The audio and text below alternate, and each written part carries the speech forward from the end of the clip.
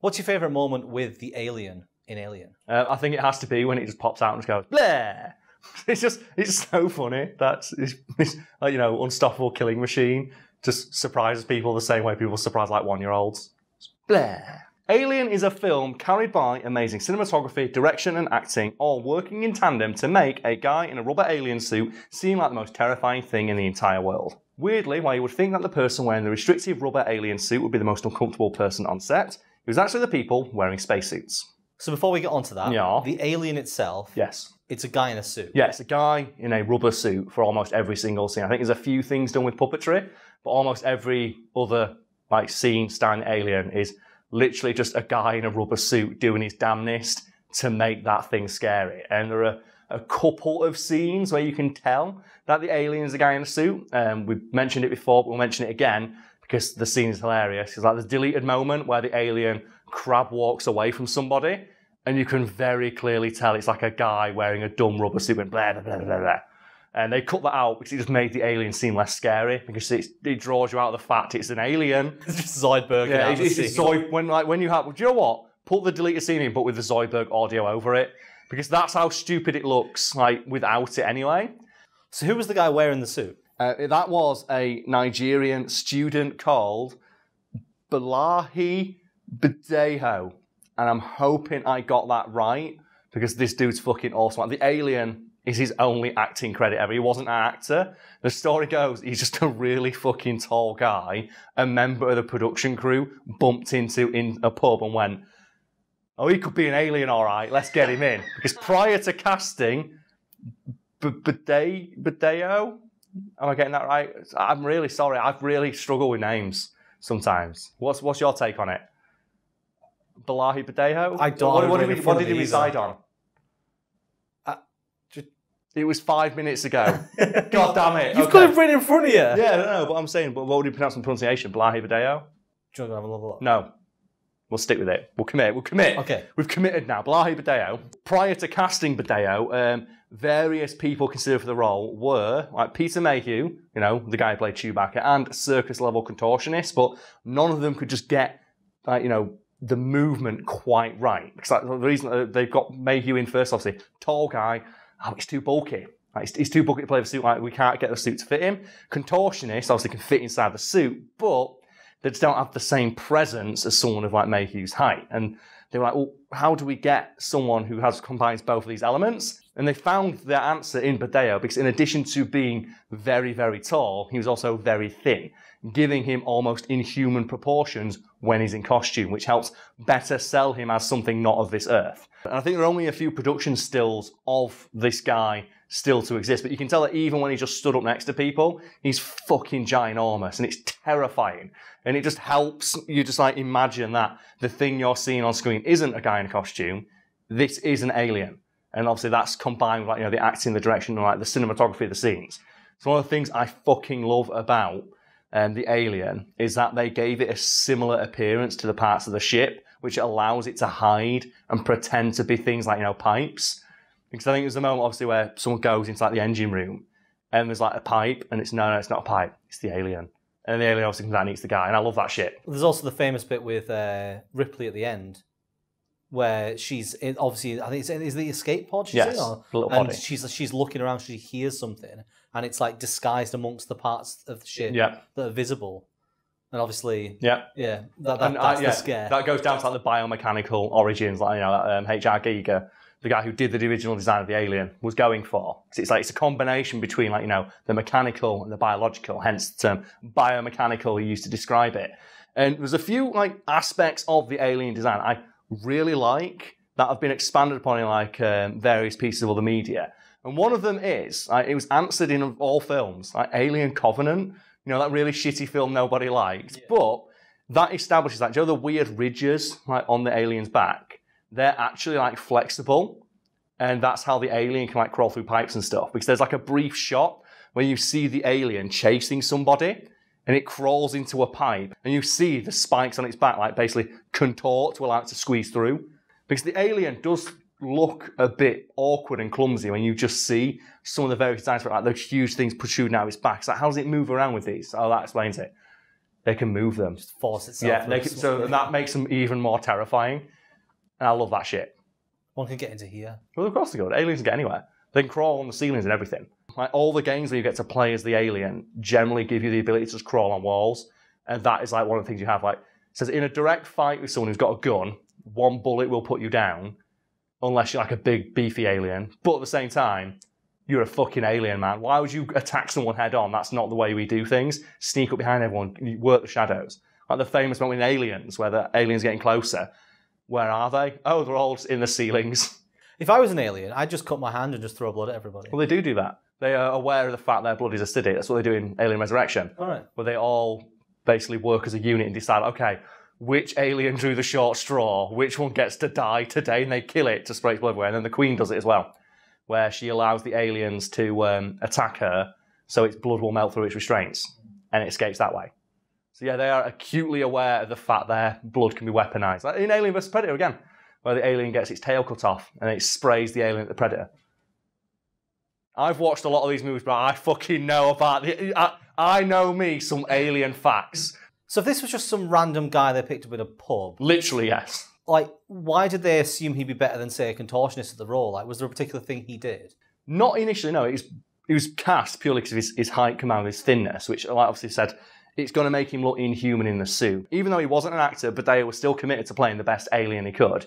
And he went for this performance that was not what the producers expected, but they ended up loving, where he slowed down his movements.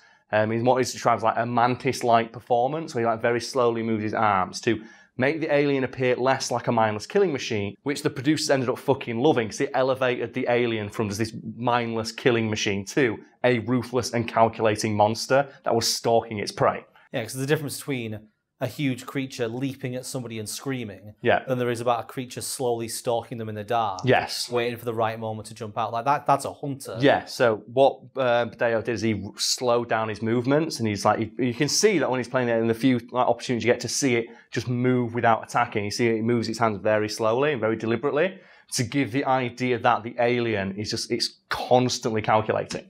And there's another aspect of the alien design that I think plays into that.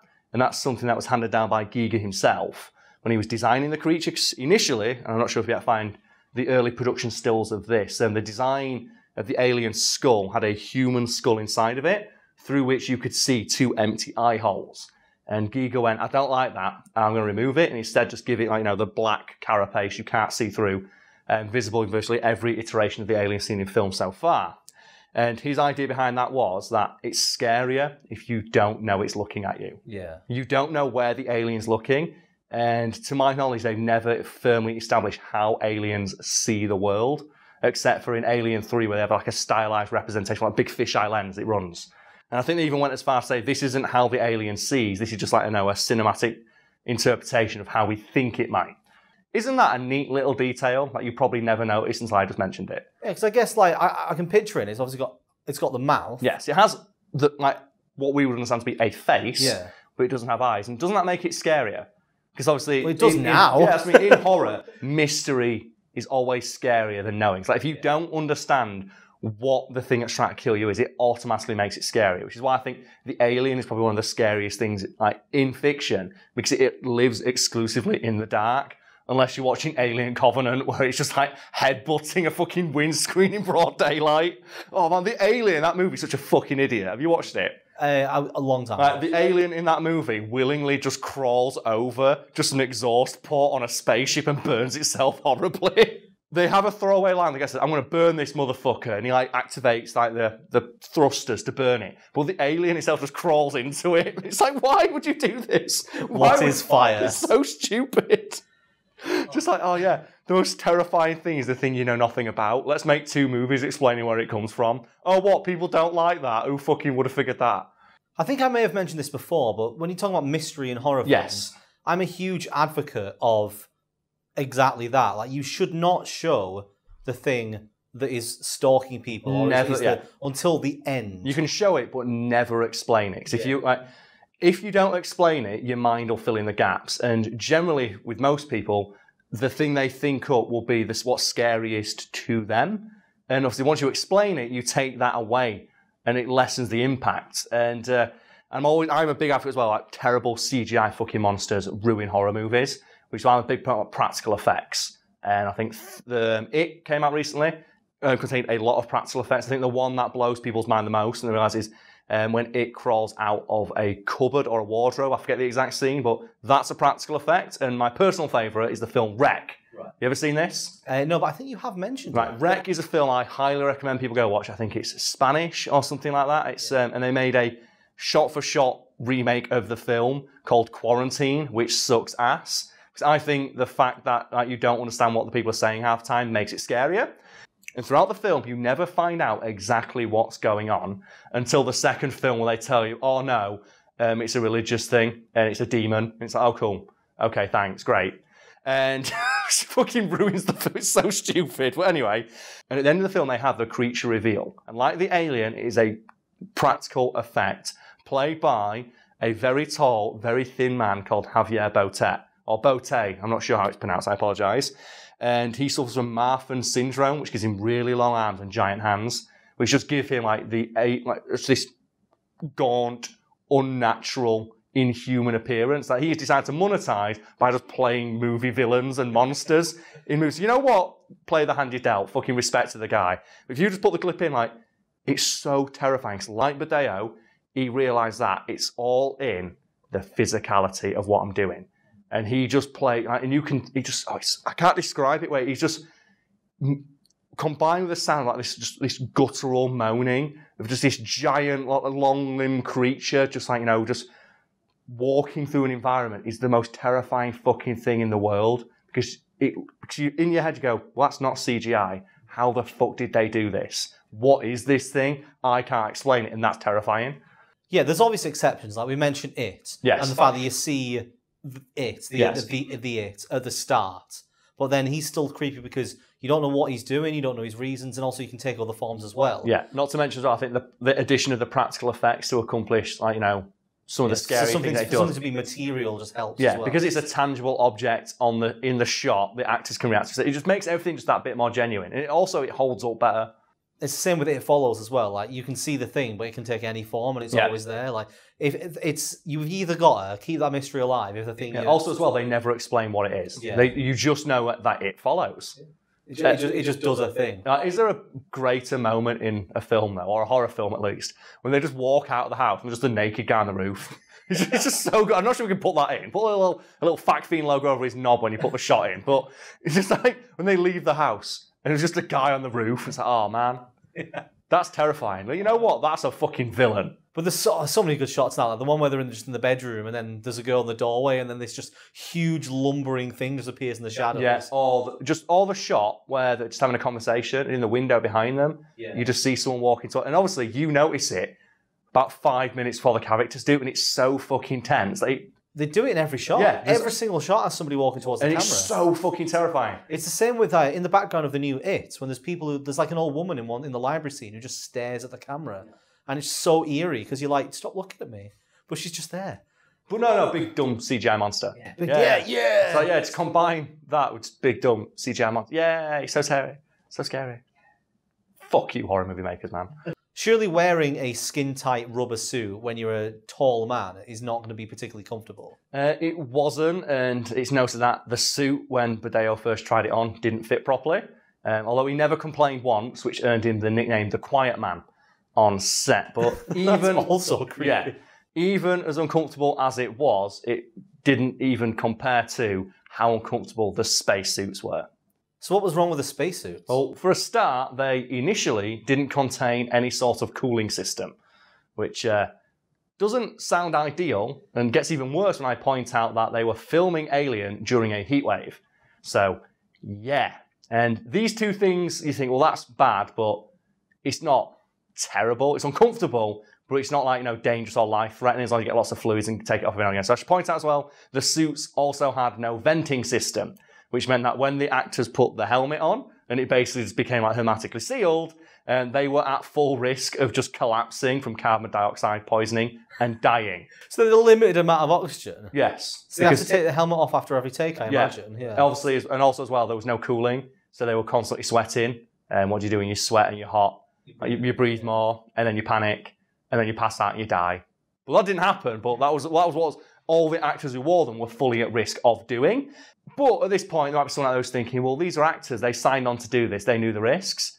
Which I'd like to counter by saying, well, Ridley Scott's kids didn't, and neither did the kids of a random cameraman. You're probably wondering what I'm talking about here. Well, do you know the space jockey shot? Do you know they walk up and they find the space jockey, that famous shot, this giant fucking alien, and they're observing it. Well, Ridley Scott didn't think that set looked impressive or imposing enough when the actors, like, were walking around it. So what he did is rather than, you know what's going on, but I need to explain it, is rather than redesign the entire set, he had smaller versions of those spacesuits made that didn't have cooling or venting in them, put his own 2 sons and then the son of one of the cameramen into those suits, and then made them walk around the set to make the space jockey look bigger. And do you want to guess what happened to these kids? I imagine they had a pretty bad time. They did, yes, and I believe one of them passed out. And obviously Ridley Scott realised, I'm like, oh, fuck, this is probably a bad idea. And he said, okay, I'm going to get a nurse on set who has oxygen. And then the prop makers also went, oh, fuck, and then put a cooling and venting system into the suit for future shots. Is it worse if the one who passed out was his own son? Or it was the other guy's son? I don't know. I don't think they got credited either. No. It's like it's an uncredited cameo type thing where he just did it for like 2 or 3 shots just to make the thing look a bit bigger. Yeah. But it's the father, yeah, these actors all signed on. Did your fucking kids though? It's like, oh, do you want to come to work with Dad today? You want to see a movie get made? Put this uncomfortable as all balls suit on and walk around sweating your own bollock juices and then pass out. So yeah, contrary to what you might expect, given that, the alien suit was being worn by like, a 7-foot tall man and it didn't fit, it was less uncomfortable than the space suits worn by everyone else. Because at least the alien suit didn't nearly fucking kill the guy wearing it. Oh God, movies are dumb. Speaking of being filmed while being warm as balls, I think we're going through like a mini heat wave at the moment, and this air conditioning is doing its fucking job. I'm still a bit warm, so let's remove this shirt for a while and advertise this lovely product people can buy in our merch store. But also, let's talk about other behind-the-scenes nonsense that happens, because it's so common, isn't it? Like it's less common nowadays. Yes. Because obviously there's a lot more regulations in place. Not to mention like, actors are a lot smarter about how they get their contracts written. But like you hear stories from like the 70s and 80s or earlier that are like horror stories. Not even that, it's just I had to do something super dangerous and the director didn't give a shit. I think like James Cameron is notorious for this. And I think it's the set of Abyss where an actress complained like, oh, I really need the bathroom. And rather than obviously, if she has to go to the bathroom, you have to take the costume off. She had to, go to the bathroom, come back, put the costume back on, go through hair and makeup again. And he said, no, fuck it, just piss in the water. So she had to piss herself in the water as everybody watched. Yeah, if people don't know about the making of The Abyss, most of the shots, I think, were filmed underwater. Yeah, in a giant swimming pool that they built. And then apparently, because it was the main issue was that it was really cold. Yeah, and also as well, all the actors were told to piss in it. Yeah. So also it was full of piss. But it was so cold that I think they had a hot tub built next to it to warm up. And people were always going, oh, it must be great working on a film. So you get to swim all day and go in a hot tub. It's like, we nearly die every day. Also as well, there was a lot of piss in that pool because James Cameron told people to piss in the pool.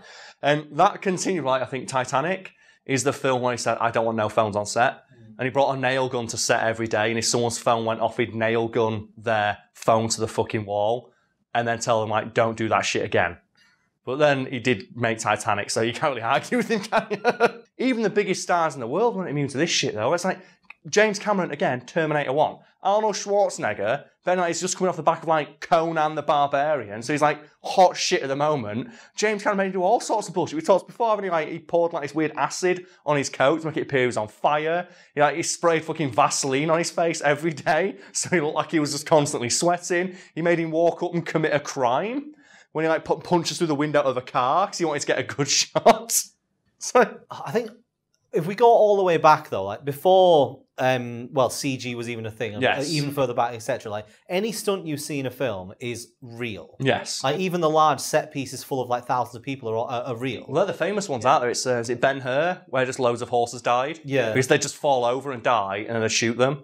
And that led to obviously the creation of like, that no animals were harmed during production thing. Because so many animals were just getting fucking killed to make movies. We've done a video before about Buster Keaton and how all of his stunts were real and incredibly dangerous. Yes.